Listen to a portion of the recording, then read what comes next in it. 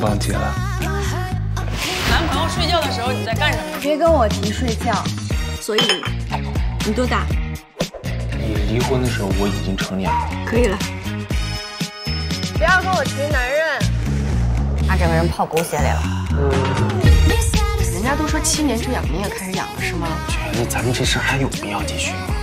你平时接触的男的多还是女的多呀？你母猫、母狗、母仓鼠什么的了吧？没了。你准备报复你前男友的大计划成功了吗？先引起他的注意，然后装柔弱。我叫周浩宇。上钩了。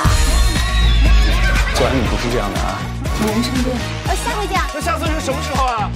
就让我看看你到底几斤几两。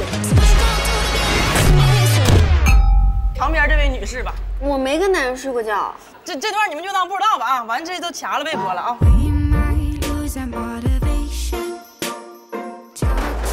你是真的给我递个赞片？这不适合你啊！你适合我。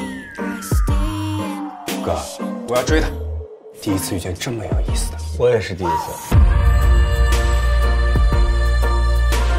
有人给我灌狗血，我就给他灌醋。我们年龄差太多了，我不想耽误他。杀伐果断，喜欢就要上。我已经准备好了，要谈一场浪漫恋爱了。